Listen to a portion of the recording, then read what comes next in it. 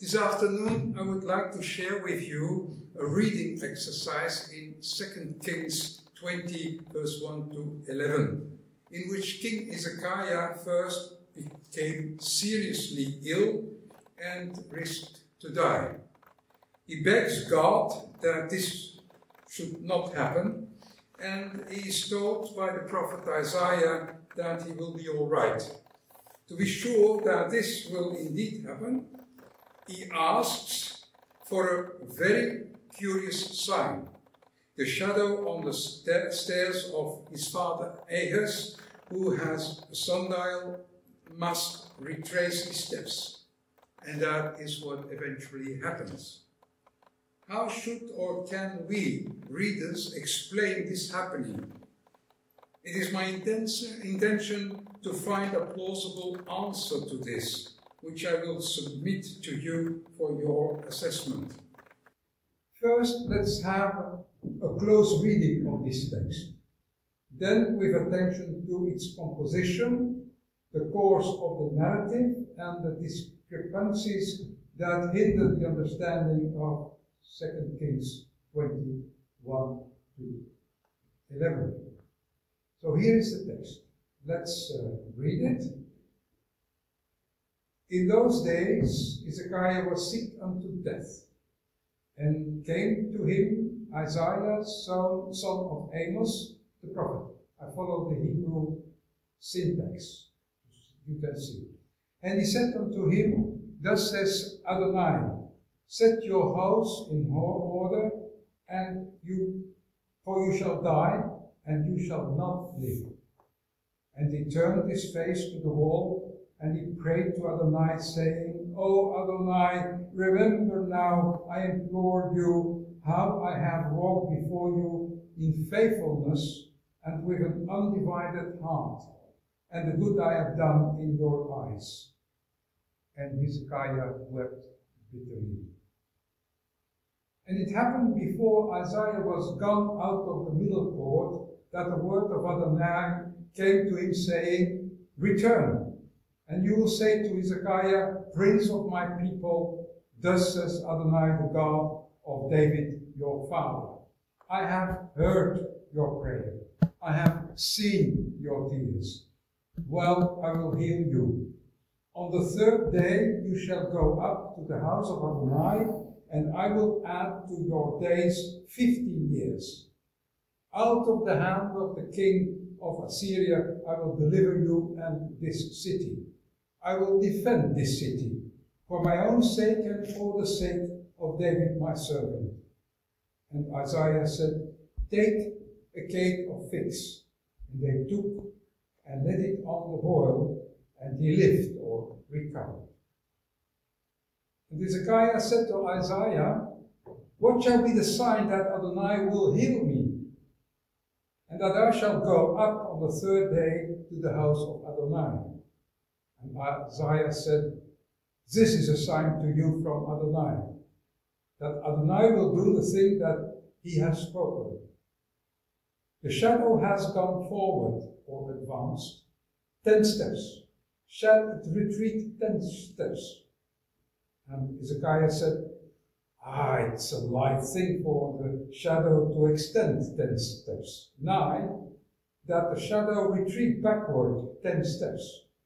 And Isaiah the prophet cried to Adonai, and he caused to retreat the shadow on the steps, by which it had gone down on the steps of Ahaz. Well, let's look at the composition of it. It's quite easy. Verse 1 to 3, it's an illness scene with a focus on Hezekiah's prayer. Then a promise scene with a focus on Hezekiah's healing. And then a shadow scene with a focus on Hezekiah's quest for a sign. Key notions and key words are important to indicate. To be sick and to heal. To die and to live. To pray and to weep. To deliver or defend this city. And then from verse 8 to 11, the sign mentioned twice, the shadow mentioned 4 times. to go forward, to extend, and to go down. And the opposite, to retreat. And this 3 times. 10 steps, 5 times it's being mentioned. So, when we look at the first 7 verses, we can see different sequences. Sick unto death, Isaiah came, says Adonai, you shall die, not live. He prayed, he wept, and then return. Isaiah has to return. Then, word of Adonai, I heard your prayer, I saw your tears, and I will heal you. You see very clearly how the narrative evolves and the different opposites or complements. Here, he lived or he recovered. Now, in verses 8 to 11, you have the shadow has gone forward, 10 steps. Shall it retreat, 10 steps? It's easy for the shadow to extend 10 steps. The shadow must retreat backward 10 steps. Adonai caused to retreat the shadow 10 steps, by which it had gone down on the steps of Ahaz backward 10 steps. You see the strong emphasis, the repetition. It is really sounding, 10 steps, 10 steps, 10 steps, 10 steps. And then going forward, retreating, advancing, retreating. I think there we have a clear view on the composition and the sequences of this narrative. Now, let us look at the obstacle, if you like, that is the retreat of the shadow.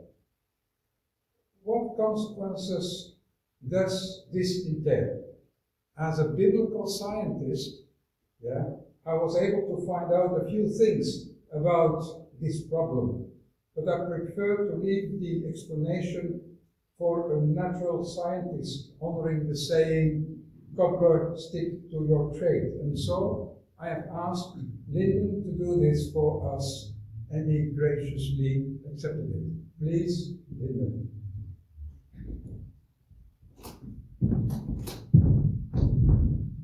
For many years, this passage would have given no problem to believers. The earth was understood to be immovable and at the centre of the universe as they conceived it. The sun and the moon were both fairly small. They both were of the same size. Scientists would say they subtend the same solid angle to the human eye. And to think of God as clutching the sun and moving it one way, whether forward or backwards for that matter, would have caused them little grief, scientific or theological. But then when the Copernican revolution arrived in the early 1600s, that would have changed dramatically. These texts were some of those that were put up against Galileo as arguments for the fact that the Bible teaches that the earth is stationary and that the sun is what moves around it. That's why God was able to do these things. As the evidence stacked up to the contrary, however, and we generally accepted, and the Christian church took about 200 years to generally accept this concept, we're left with quite a problem.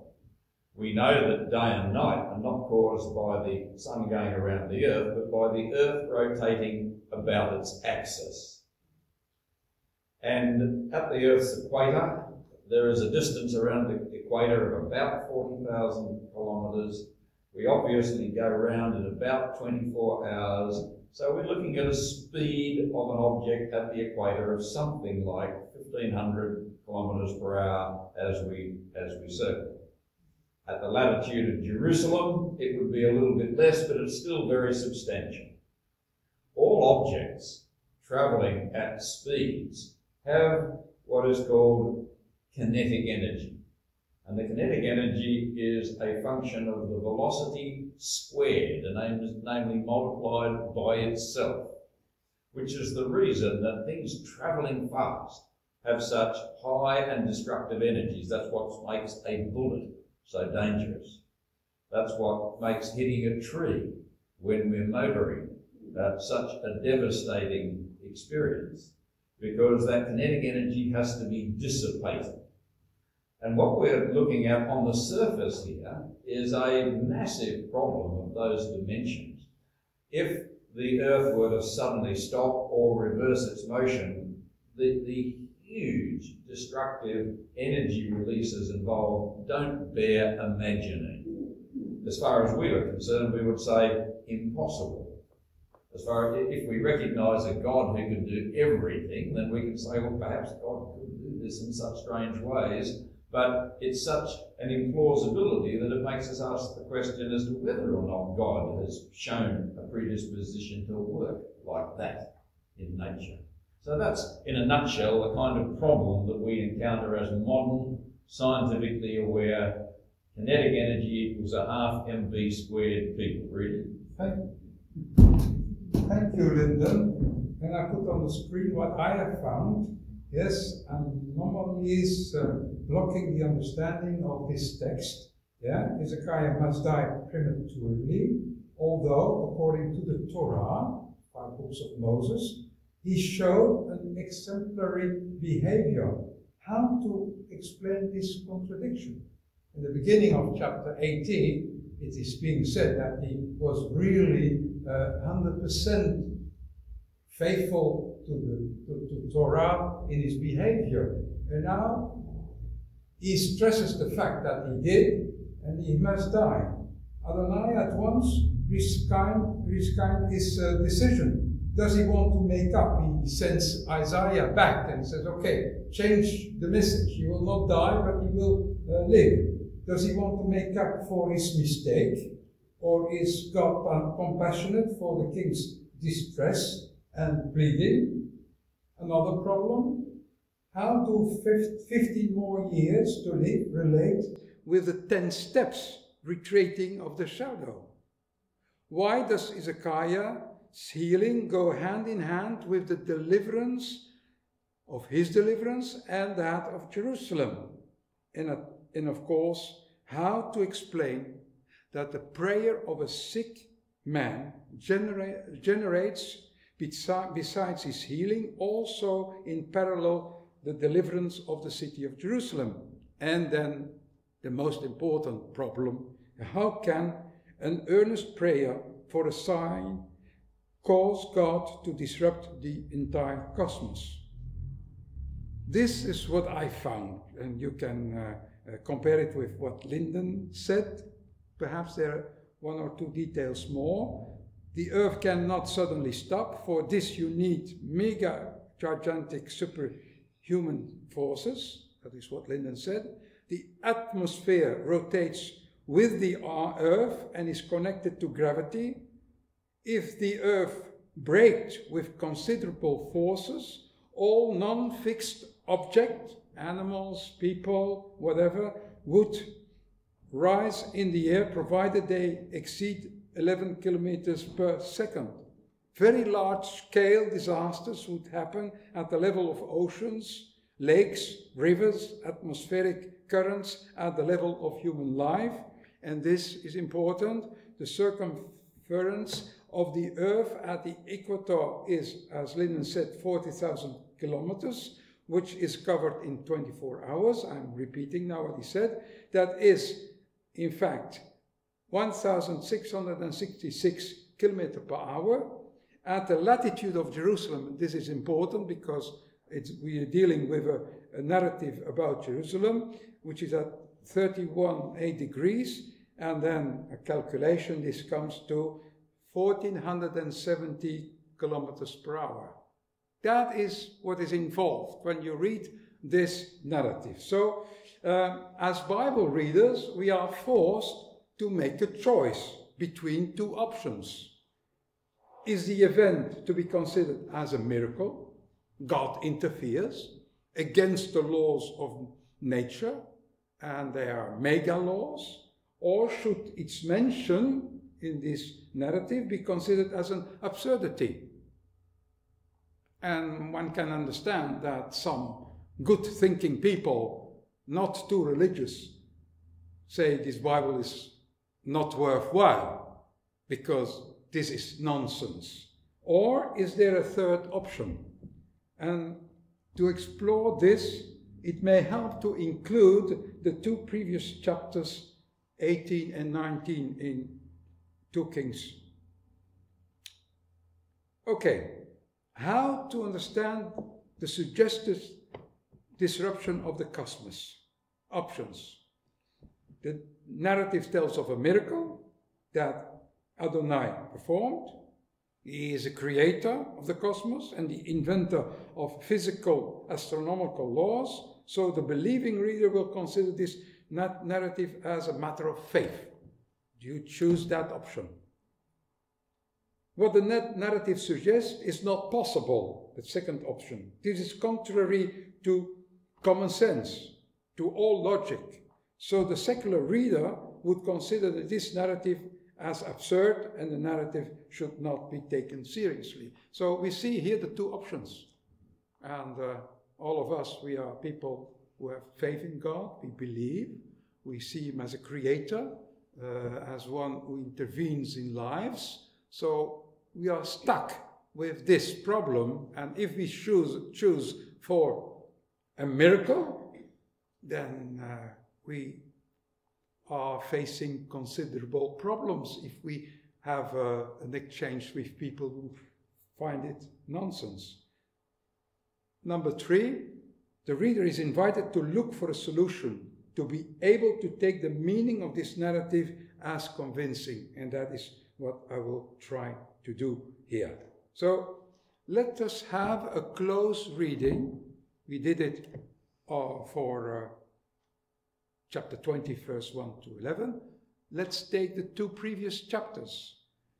Chapter 18, verse 1 introduces King Hezekiah, and it runs through to chapter 20, the end of chapter 20. So here you see, from chapter 20 we go backwards, to chapter 18 and 19. Okay. The narrative is set in the 14th year of Hezekiah's reign. It is preceded and introduced by a short presentation of Hezekiah himself and what he has accomplished. Much attention is paid to his relationship with Israel's God Adonai. Then it is mentioned that in his fourth year, an Assyrian army made an invasion into Israel, the northern country, and wiped it from the map. The whole nation is gone, capital Samaria is being destroyed, the people are being deported. So here we have them, we have the prologue, the first 8 verses, which I just indicated. Then we have a war narrative, the king of Assyria, not the one I just mentioned, but his successor, Sennacherib. He comes, and he comes up to Jerusalem to take it and to destroy it, and then finally the sickness and healing narrative. So, okay, I suppose that most of you don't remember the contents of this war narrative. So let's run through its outline with an eye for clear repetition as we progress through the text. The narrator here clearly emphasizes the military campaign of the Assyrian king, who comes to Jerusalem after taking all the land of Judah with his army, and he sends messengers, 3 messengers who ridicule Hezekiah and Israel's God 3 times on his behalf. So let's go through it. You can already see verses 1 to 8 corresponds to the prologue introducing Hezekiah. Then Salmanassar went up against Samaria and took it, we told it. And then from verse 13, Sennacherib's army went up against Jerusalem. Hezekiah pays tribute and says to him, I have sinned, which means, well, I stopped obeying you as an overlord, as a vassal. I did not do what you asked. And he begs, and he pays with silver of the temple and of his palace. Then the army of the king of Assyria went up against Jerusalem. The first speech of the 3 ambassadors or messengers to Hezekiah's messengers who are on the walls with the people of Jerusalem, and the message is, don't trust in Egypt. Hezekiah had made an alliance with the Egyptians. Don't trust Adonai, because it's Adonai who said to me, go up. He made me go up to Jerusalem.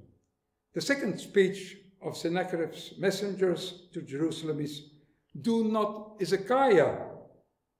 You have not to trust in him and not in Adonai, for Adonai will not deliver. Now, here you see the repetitions. He went up, he went up, he went up, and he made me go up. And then 7 times the verb to deliver is being mentioned. He will not be able to deliver you. Egypt will not be able. The king will not be able. So to undermine the confidence of the people of Jerusalem and of Hezekiah. Then Hezekiah hears these words and mourns. He asked Isaiah to pray. He doesn't pray himself. And then Adonai replies and says, okay, I will cause Assyria's king to retreat. He has come up, he has come up, he has come up, to retreat. The third speech of Sennacherib's messengers to Hezekiah is, do not trust in your God, he will not deliver you. Again, this verb to deliver.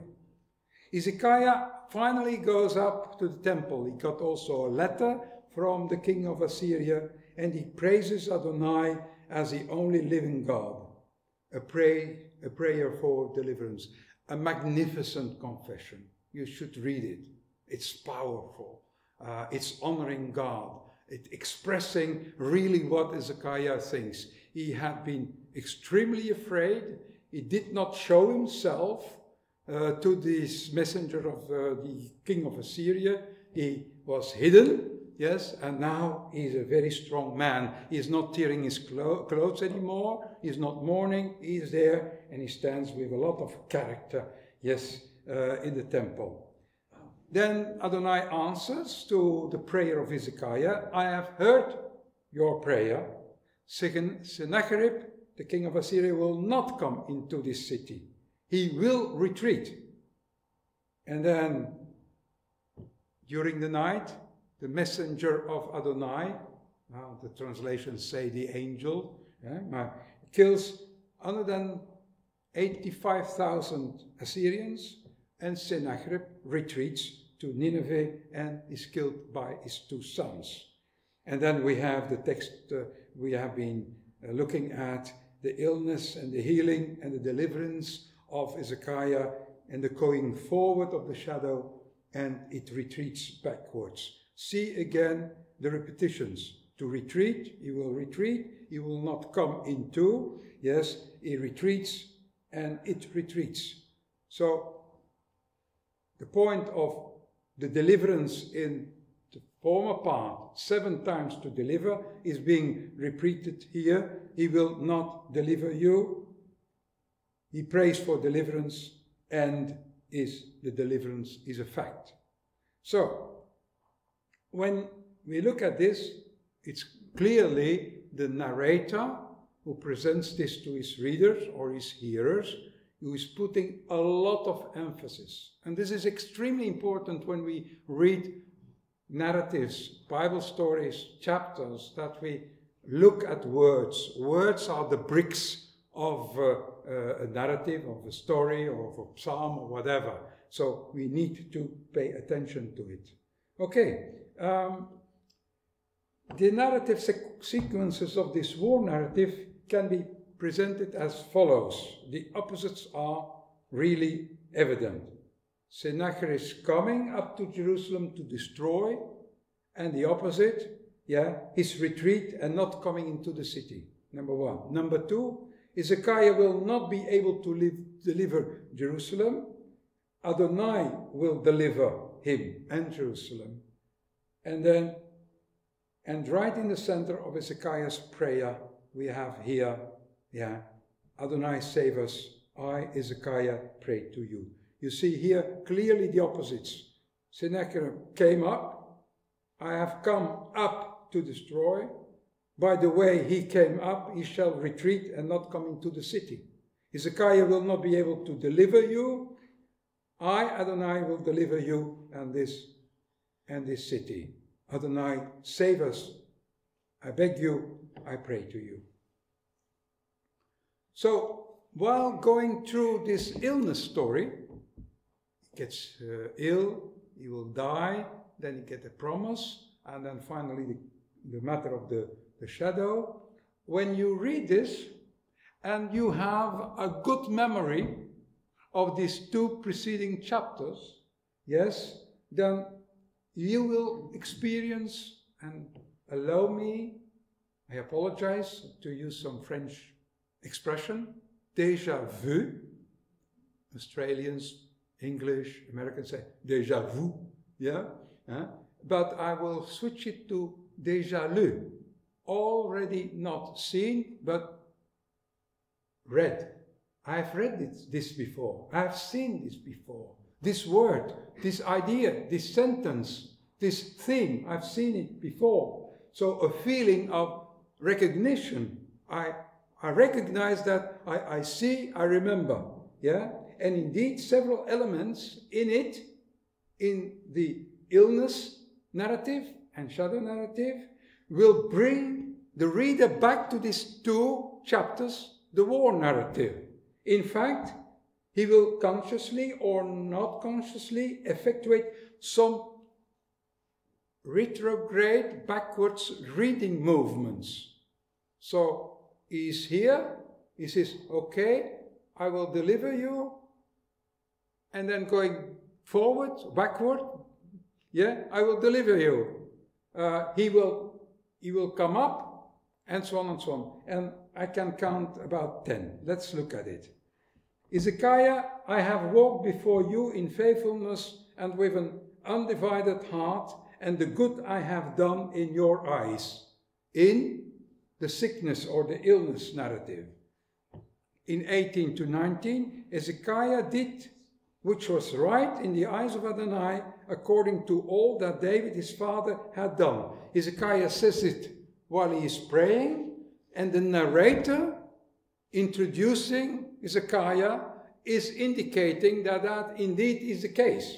He is a model Torah practitioner, and on the level of David. And in fact, he even surpasses David. It says also in this text that no other king before or after him stood up. Second point, Hezekiah wept bitterly. Adonai said, I have seen your tears. When you read only this text of the illness of Hezekiah, you won't see the connection. If you have read chapter 8 and 19, you will see Hezekiah heard it, that he rent his clothes and covered himself with sackcloth. The weeping is there, the anguish is there. When in the illness narrative, thus says Adonai the God of Israel, it is an echo of thus says Adonai in chapter 19, verse 6, verse 32, thus says Adonai the God of Israel in verse 20, in chapter 19. A fourth one, Hezekiah prayed to Adonai, and Adonai says, I've heard your prayer. In chapter 19, Hezekiah prayed before Adonai. I have heard your prayer, says God, about King Sennacherib. Again, a connection, a repetition as a way of saying.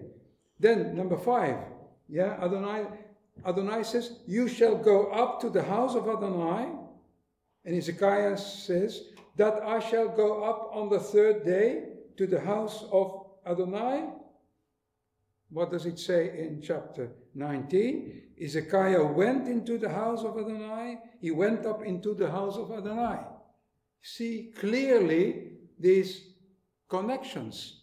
In the illness narrative, there are indications, and these indications bring the reader back to what he has read before. And it's not finished, because there are about 10 in total. Here we go again.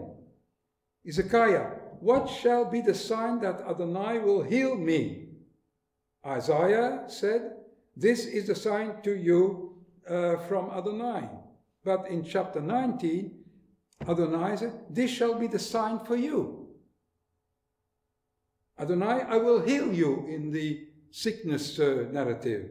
Adonai said, you shall eat and you shall sow, reap, plant vineyards, and eat their fruit, which is a sign, of course, the Assyrian army,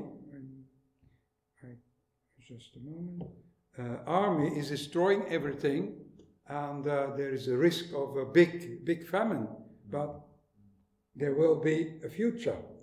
Then Adonai says, I will deliver you and this city out of the hand of the king of Assyria. I will defend this city. Chapter 19, Adonai, I will defend this city to save it. Chapter 20, Adonai, for my own sake and for the sake of David, my servant. Adonai, for my own sake and for the sake of my servant David. And then the 10th, Isaiah said, shall it retreat 10 steps? That the shadow retreat backward 10 steps? And he, Adonai, caused to retreat the shadow on the steps. And in chapter 19, Adonai said, and shall retreat to his own land. Sennacherib will retreat to his own land. I will make you retreat on the way by which you came. By the way that he came, by the same he will retreat. Sennacherib went and retreated. I can't help it, but it's so obvious that there is a link, a connection between the illness and shadow narrative with this war narrative.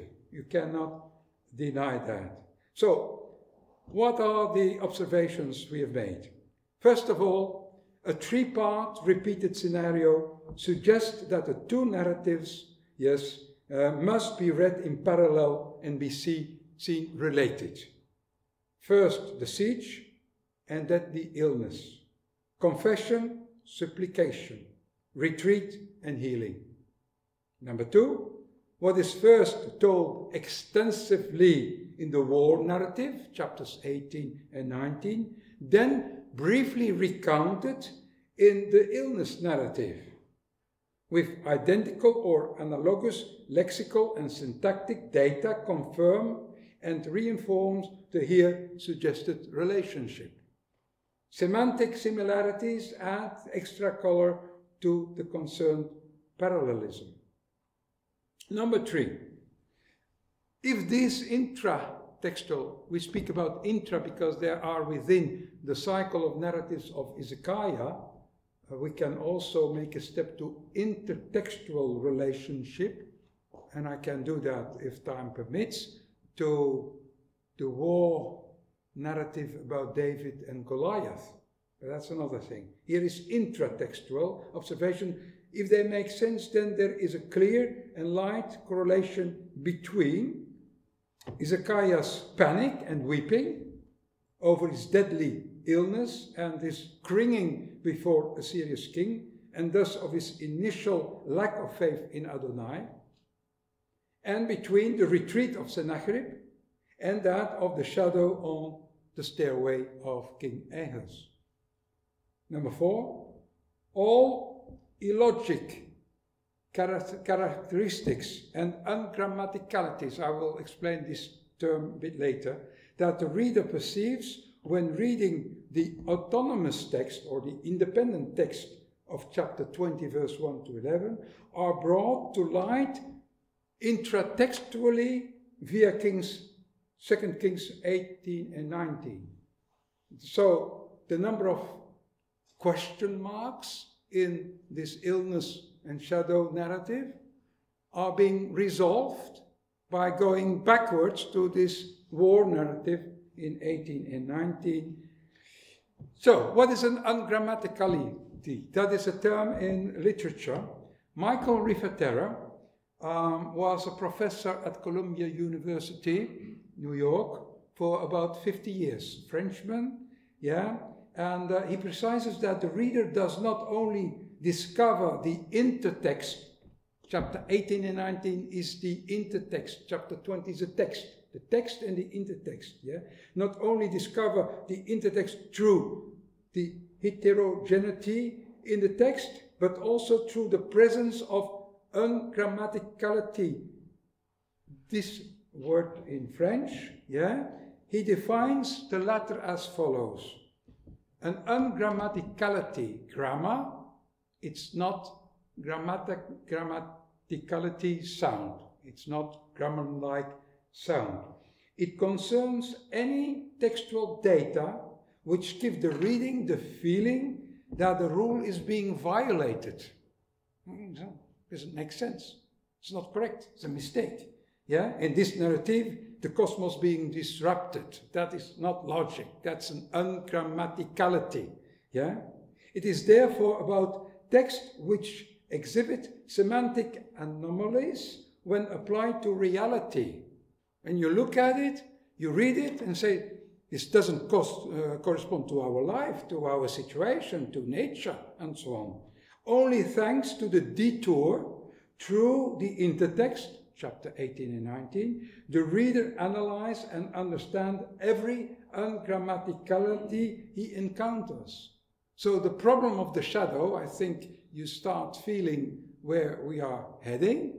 Yeah, the problem of the shadow is being solved by reading backwards, chapter 18 and 19, have all the elements there, and then in a retroactive move back to chapter 20.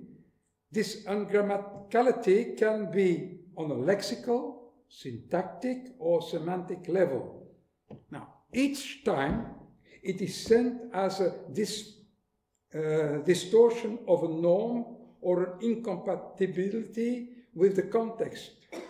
It imposes an image of the intertext because the intertext, chapter 18 and 19, it makes him feel that there is a solution for this difficulty. So we read the text and something is not logic.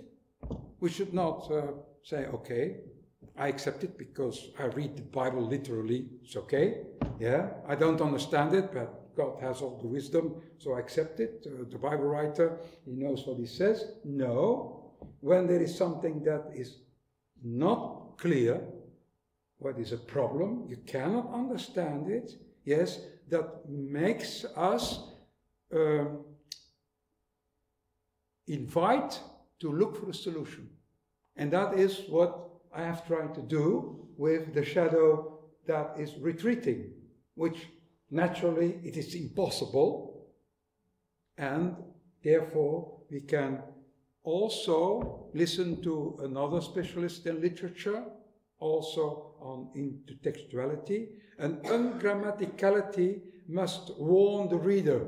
So you see something, you can't understand it, he must be warned. If he perceives the riddle, he solves it by appealing to the intertext. Of course, he needs to find the intertext, because if he doesn't find it, then there's a problem. Whose ungrammaticality is a trace. So the ungrammaticality in a text is a trace to the intertext. Question is whether you find the intertext. Such an approach to perception implies an erudite reader who interpret the details of the text. So when we read the Bible, we need to be close readers. not negligent, superficial. We need to be close readers. In fact, even superb close readers. The recognition of the intertextuality, so the relationship between the text, the identification and the bringing to light of the issue are linked here. Once the intertext is recognized, chapter 18 and 19, whether it's openly read or whether a contradiction betrays it in a fragment that evokes it, it's up to the reader who is held up by this difficulty which he tries to clarify, to identify. So, where are we? Let's take the balance now, yeah? Make the balance now, and the role of the shadow can be specified. The narrative, the illness and shadow narrative, can indeed be qualified without a doubt as a metaphorical narrative with a didactical scope. The story is being told, first the war narrative extensively, and now the lesson to be drawn from it, the illness and shadow narrative, in a didactical scope. Most of the narratives in the Bible, have a didactical, pedagogical scope, not a theological in the fundamentalist or philosophical sense, but to learn something from it. Hezekiah's illness can be seen as his immobilization or paralysis in the face of Sennacherib's campaign. He doesn't show himself, he tears his clothes, he mourns, but he hides. It symbolizes his lack of confidence in Adonai during the siege of Jerusalem. This immediately explains his absence during the negotiations of the three representatives on both sides. His plea and confession to Adonai in the temple express his hope for the deliverance of Jerusalem. The advancing shadow, or descending downwards on the solar staircase of King Ahaz, represents the ascending and the coming of the Assyrian army. And the retreat of the shadow points to the retreat of Sennacherib towards his homeland. Conclusion. The reader should then not conclude that the whole cosmos depended on Hezekiah's plea, nor that it was disturbed by it. I think I have still some 10 minutes, Okay, conclusions. Adonai responds positively to Hezekiah's poignant appeal in that he refers to his behavior in harmony with the Torah, which applies to the years of his reign before his rebellion against the Assyrian king, and appears to be going hand in hand with his confession of total confidence in Adonai. So this is really parallel. The beginning of his reign, total behavior, with his prayer in confession in the temple. Hezekiah heals and is being delivered together with Jerusalem from Sennacherib's threat. Then number 3, the brief illness and healing narrative is therefore tightly connected with the elaborate war narrative. So the phrase "in those days,"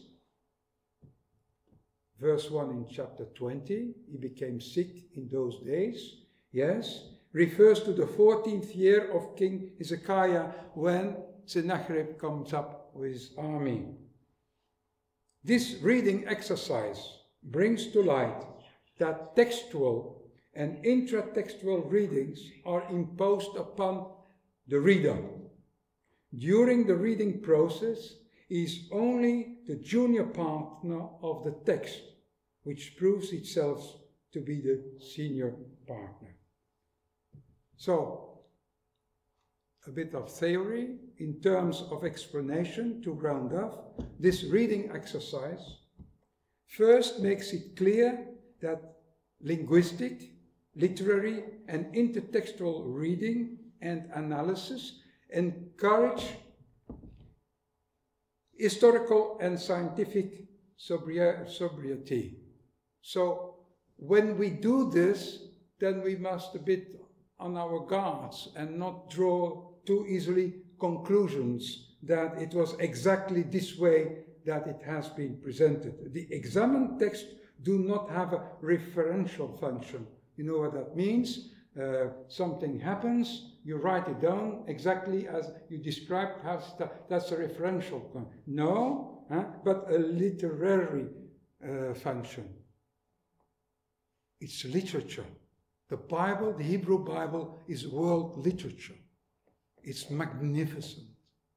It is nearly perfect. You look at a painting of Rubens. Come to Antwerp, in my native city, and come and see the cathedral, the painting of the taking down of Jesus on the cross. You look at it. You see the composition. You see the colors. You see the eyes, the faces of the movements. It is absolutely fabulous. But underneath, there are the drawings. And with techniques, they can bring out the drawings. And that is what we have to do with Bible texts, because they are literary arts of work. Magnificent things. We should not go over it and read it just like, oh, it's nice, it's beautiful, and that's it. No, they are really top quality. Secondly, ambiguities, difficulties, and grammaticalities should not be interpreted immediately as interventions by editors. What often happens. Oh, this is of a later date. Oh, that is being inserted. Nor as tools for divisions. Oh, this part of the text has to be separated because it's earlier, and so on and so on. The diachronic, what they call, reflection, is therefore best done after a literary reading. And then finally, I hope it's not too theoretical, but I need to do this. Finally, it appears that biblical exegesis, explanation of Bible text, benefits from analytical methods provided by the linguistic and literary sciences. It's not just the Bible and that's it. No, there is a vast ocean of literature with skills, with techniques, with compositions and so on and so on. And when we listen and when we learn from them, it is to great benefit for us when we try to approach the Bible, because they are complementary, converging, and have a corrective effect. I hope that this last part was not too theoretical, but I need to round it up like this, and thank you for your attention. Lyndon, the word is yours.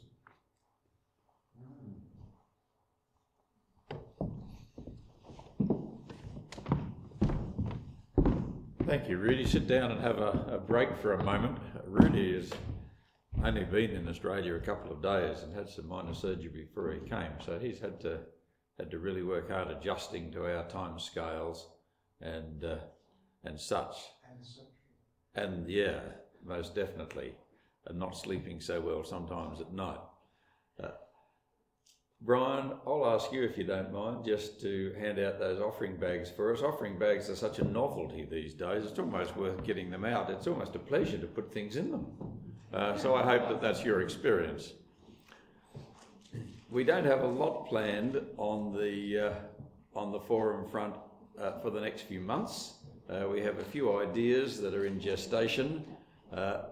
We have thought maybe of trying to do a get-together at a bit of a conference next year, but you'll hear more about that when the idea is better formed. But if anyone does have suggestions on topics that we might address, please approach one of our committee. There are a number of us here today. Brian is here, Howard is here, Jeff is of course away, but we welcome your suggestions. And if from your wide circle of acquaintances you learn of someone visiting our shores, Cooranbong is after all the centre of the world and most people pass through at some time or another, then let us know. We are interested in ideas. Well, you can imagine the discussions taking place in the Rogers home at the moment. Rudy and I sit there in front of the fire, and Rudy will say, have you thought of this? And almost invariably, I haven't thought of that. So then follows another hour and a half of something a little different, a little new, something on which I can reflect. No one has ever accused Rudy of being superficial or lightweight. So if you've had to think hard today, that's what you came here to do. And Rudy, we're delighted in the way that you introduce your material. You have something thought out, you put it before us to evaluate. You are happy to submit to judgment, and you think that the strength of the case is sufficient to carry the day. Well, you've heard it all. Does anyone have any questions that you would like to ask? I have one that I can ask you to lead off, Rudy. As I listened to you, I realised that perhaps one of my comments made when I came up may not have been quite so accurate after all, and you may have a comment to make on this. I made the point that for the original hearers, this would not have represented any particular difficulty because of the cosmology that they had assumed. On the other hand, your treatment suggests that perhaps they did, and that these, I'm trying to think of the word now, ungrammaticalities that are pointers to the need for a search for resolution would have perhaps been relevant for them as well. But if they didn't have all of the scientific problems that we have when we think of this event taking place, their problems certainly couldn't have been as severe as ours, but perhaps there was a sense in which there was a very natural motion of the sun across the heavens, and for it to come back would have still represented a fairly serious discontinuity for them. Is there any evidence that that is the case? With Lyndon, we know that there will be a difficult question, and then you have to try to give a simple answer. The main problem with us readers is that we live in another kind of culture of science, of technology, of economics, and so on and so on. Yes, and we've lost perhaps that the Aboriginals, probably certainly, and the ancient Belgians, like they called them, and you know them from Asterix, yes, they had a telling culture. They tell stories, they tell from generation to generation. And so they have no scientific questions. No question. When Joshua is fighting and he needs more time, he says, sun, stand still. That's what the translations say. Moon, stand still. No. In fact, he says that's the first meaning of this Hebrew verb, shut up, shut up. And this is a telling culture, yeah, storytelling culture. And in fact, it's in this case, the sun and the moon are gods. And the people he's fighting, yeah, they believe in these gods. And he is there on in the name of the God of Israel and the creator of the world, and say, shut up, shut up. This is a story. Now, we do not have to approach this in a scientific way. Is this possible? Because then we have the same problem as this one, because if the sun has to stand still, now, we have heard the consequences because of the rotation of the earth. So it's always about learning something about your relationship with God and the relationship with other people. And yeah, it's so simple as that. It's another culture. And I've seen during my teaching at the University of Brussels, I had quite some Africans. They understood the Old Testament much better than the Belgian and the French speaking because they reason not like us, but they feel and they think Yeah, and they're lived by stories. I don't know whether that answer satisfies you, but we need, when we open the Bible, we need always to think, wait a minute, I'm a Greek person, I'm a Roman person, yes, I'm reading now text from a total different culture. Like, for example, when we would read the Vedas from the Hindus. We must not have the pretension to be able to explain them if we are not Hindus, yes? So we are not Hebrews. We don't have to explain them. We have to listen to them and to enjoy them and to learn from them and to feel something within us in our relationship with our fellow men and with God. I don't know whether that is satisfactory. Rudy, I can ask you more about this tonight, so I won't pursue this one, but I'll give the floor to other people if there are other questions. Yes, Joan. I've always been curious about Jonah and the whale. Now, Story. Was that a myth? Just a story that was told from generation to generation? Or was it something that happened? The question concerns Jonah and the whale. Yeah. We were chatting, and I said, well, when you ask Socrates what is truth, he will explain you definition by thesis, antithesis, synthesis. Yes, and you ask a prophet, a Bible writer, or a rabbi, what is true? He will tell you a story. And stories are so powerful. So the truth is not what it literally says, but what it means, the lesson you can draw from it. And what a powerful lesson is this in this little booklet of Jonah. There is an Israelite who feels superior to these Ninevites, these sinners, and he doesn't want to go. And in fact, the writer of this little booklet is accusing this Israelite Jonah, and with him the whole people, of being selfish. And that is the time of King Jeroboam II. And you read the book of Amos, you read the book of Hosea, then you know what the climate was about superiority, arrogance. God is with us, not we trust. Exactly that, yes. So read it as a Jew, read it as a child, and think about it. What does it mean? You know this story about Jesus and the disciples on the Sea of Galilee? There's a storm. Yeah? Okay? And we read this? Okay. Oh, these disciples, they are so fearful, in panic, and so on and so on. And then Jesus calms the storm and the wind, and it's okay. And then, who is this that he can do that? Every Christian, perhaps with an exception, will say, oh, it's normal. Jesus is the creator. That's it. That's it. Yeah, it's not that. It's a story. A story to make a point, not that Jesus was the creator. I'm not going into that topic, but that is not the point.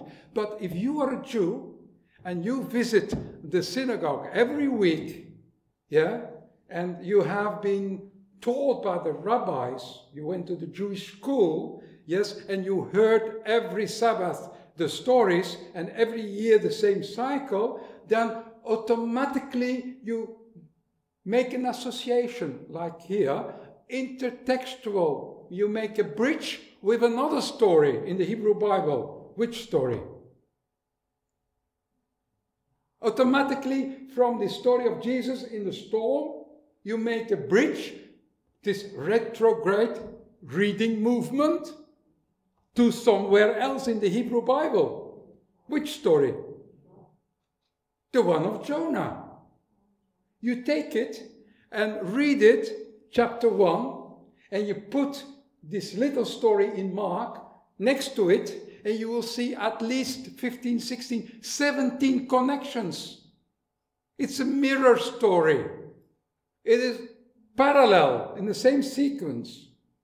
What does that mean? That the one who hears Mark reading out loud, or he's reading himself the text of Mark, as a Jew, he immediately goes to the book of Jonah. Why? Because there were the sailormen, they were afraid, in panic. Jonah was sleeping. You make the connections. And what was the result of the story? Who made the storm stop and the wind lay down? Who? I'm curious. Who? Who did that? Sorry? I don't know. Jonah did, because he said, throw me in the sea and it will be. And they threw him in the sea and it was gone. Now, this is important. Who is this man who can do that? Well, Jonah did it. So now the reader, when he hears Mark telling this, is invited, to reflect upon these two men, Jesus and Jonah. Jonah is a prophet and doesn't want to go to the pagans. Jesus is a prophet, because that's the consequence of this story. And he, out of himself, decides to go to Gerasa, where only pagans live. And that's it. Now, then you ask, well, but was he in the whale? It's a story. Look at it very closely. He's praying. Do you see him? As some children Bibles put, is he praying, and some with a little fire, yes? But the prayer has nothing to do with his being in the belly of the fish. So what age do you change the focus of stories and Bible in school? With the children? Yes. Oh, yeah, well, don't tell the story on Monday that he's in the fish and wait to the next Monday and say that he was out of the fish. Because children will be angry. But these are not stories for children. For adults. So where do you start telling children about the Bible? Oh, there are many stories you can tell. You can tell. I've been writing a children's Bible, and you can write. Well, okay. Perhaps somebody else? Oh. Someone who spent a lot more time reading minutes and policy than fiction. How does the rest of this story about the envoy from Babylon fit in? Is that just a made-up story? That seems to give where the envoy from Babylon comes and says, "Hey, the sundials have all gone wrong." That's the end of the chapter of the next chapter. No, when they come over to visit Hezekiah. They don't speak about the sundial. They come. Hezekiah is stupid to show them all his wealth, and then the prophet is not happy with that. But I thought there was some reference to them saying isn't there somewhere? Yeah, there is actually in Second Chronicles. Oh, in Chronicles. Okay, wait a minute. That's important. Don't mix these two stories. Don't mix the gospel stories. Don't do that. Because each gospel writer has his aim. And Chronicles, the writer of Chronicles has another aim than Kings. You compare it very closely, you will see that where Kings is describing David as the one who sins and so on and so on, and Solomon is the anti-David, because Solomon is not that wise king. He's not wise in the eyes of the Lord, but that's another topic. Yes, in Chronicles, all these negative things about David and Solomon are gone. They're not there. And Chronicles is focusing on the construction of the temple by Solomon, and not speaking about his 1,000 wives and so on and so on. Why? Because that was not useful, because in the time of Chronicles, there was no king anymore. There were only priests, and there was a state of theocratic state of priests, and the temple had to be the center and the center of power and authority, and therefore all the negative things about Solomon are being put under the table. Yeah. So don't mix, and don't try to construct a new story with an element from Kings and an element from Chronicles, an element from Matthew and one from John. Keep them separately because they have a different agenda. I'm not saying that you have to accept what I say. I share only with you what I think that I have understood. I hope that is clear. Huh? I'm not imposing my view. I will never do that because we are all free in our mind and in our speaking. But I share that what I think that I have understood. There's a new Bible curriculum that General Conference is putting out. They will decide upon that next week, huh? Oh, Howard. Hi. Finally, I see you. Sorry, Howard. But comments, Bob, first. I've seen a lot of fiction in some minutes. Yeah. But there's another story, but it's in 1 Kings. Sorry? There is another story, but it's in 1 Kings, not 2 Kings. Yeah. I hope that we can. And it's the story where Elijah brings back to life a dead child. How do we read that? Can we read that in the same way you have read the prolongation of Hezekiah's life? Is there a parallel story to this one? Or do we accept that Elijah did in fact raise the dead? It's a story that we can take literally rather than one for which we look for some meaning. Well, that's it. Yeah. I was just going to say, Elisha, of course, raises 2 people. So we've got an even worse problem a few chapters down the track. Yeah, well, you touch on a very difficult problem for many Christians who think with their common sense, and they wonder how it is possible to rise a person from the dead. And we see it in Elijah doing it, Elisha doing it, even, probably you've referred to that one, when he is in the tomb, when a dead man is thrown to his corpse because the Arameans are there, and then this man comes to life because he touched storytelling. What is the purpose of these stories? Is it we, Greeks and Romans, who want to know exactly what happened and how to explain it? That is, according to me, not the truth. The truth is the meaning. The meaning in the Bible text all over the place. Meaning, that is the truth. And not exactly this figure, this situation, but I'm speaking for myself. Yes? I'm not going into the matter of resurrection, or that I try to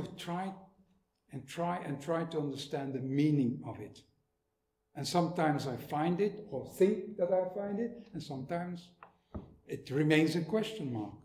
But allow me, I mentioned David and Goliath. We don't have the time for it, but what I did with chapter 20 and chapter 18 and 19, yes, if you take chapter 18 and 19, this war narrative, and you know your Bible, and they knew their Bible, they are so smart in making associations.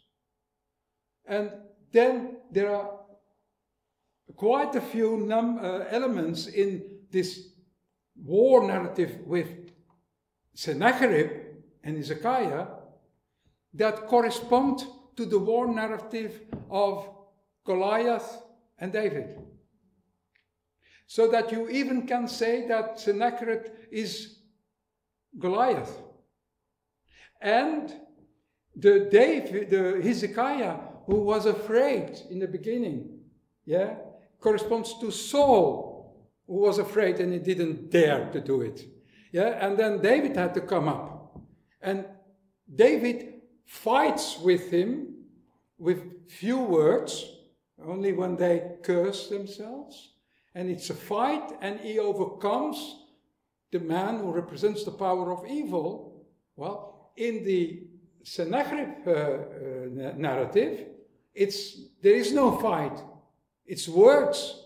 It's a verbal war, a physical war, and I have it here, but the time was too short. Yes, I can show you all the parallels between the two war narratives, where you evidently understand that finally, where Hezekiah was a magnificent king in the beginning, then all of a sudden he is in fear, in panic before this Assyrian king, and there is reason for it, because he wiped out all the north of Israel and all the cities of Judah with Hatzor and so on and so on. Yeah, they had reason to be afraid, but he needed the words of the prophet, the words of God, and then he came to his senses, and then he developed himself, where David says just a few sentences, like the Lord gave me the lion and the bear into my hand, and I will, few, but in the story of the narrative of Sennacherib, you have a vocabulary that is developed, and the message comes home. But the interesting thing is, what is the meaning of both narratives? That whatever, for the Bible reader in those days and today eventually, whatever force and hostilities before you, the message is to stand up, yeah, and mount up and have faith, trust in God, and put yourself into action, not wait until God does something. Because that is, Saul didn't dare, he was afraid, the big brothers of David were afraid, all Israel was afraid, but he stood up, yeah, and he went for it. And that is what we call synergy, cooperation.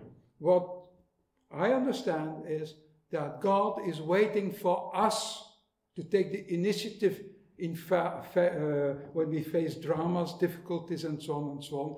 And then he will step in.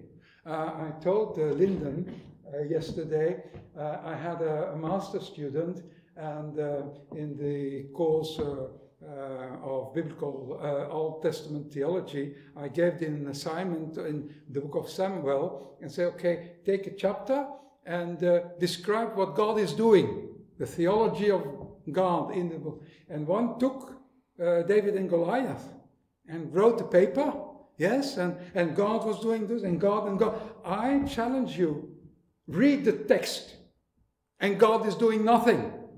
Nothing. It's David. He took the sling, he threw, he ran, he cut off, and he spoke, but he gave the honor to God. And this is meaning. Whether this story of David and Goliath, and now I'm risking something, yeah, effectively happened that way, I don't know.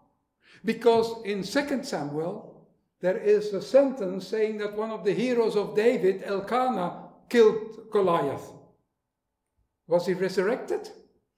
And then, of course, traditional theologians and so, they tried to find a solution in changing the Hebrew text. And then it's the brother of Goliath. Yeah? But that's not the way. We have these stories in Samuel, double stories. Yeah, you remember David in the cave? Yeah, and then he says, I'm your son, and I didn't want to, and Saul is there. And 2 chapters later, yeah, David has the weapons of Saul, and it's repeated. In Genesis, Abram, he lies about his wife to Pharaoh, later to the Philistine king. And Isaac does the same. Now the question is, did this happen the way it is being? It's a story. Why? For what purpose? to learn from it, not to do this. 3 times, when you see it 3 times in a Bible book or in a chapter or so, then you know that the writer is putting emphasis. But I should stop, huh?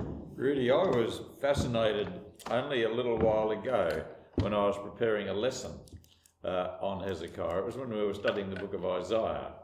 I had long known about Hezekiah's sickness and about the siege of Jerusalem with Sennacherib, but I'd never realised that the two were happening at the same time.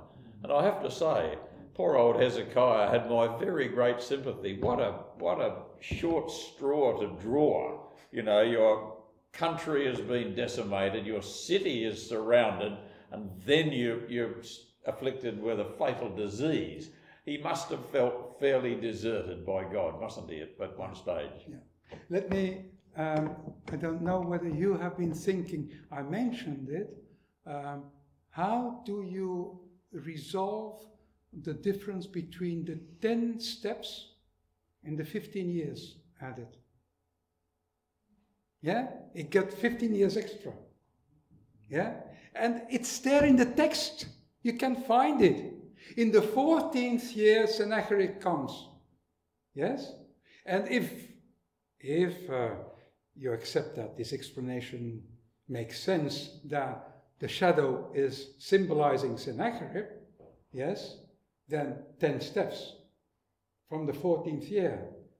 If you read in the beginning of chapter 18, Salmanaser, the predecessor of Sennacherib, he comes with his army and he wipes out the northern kingdom.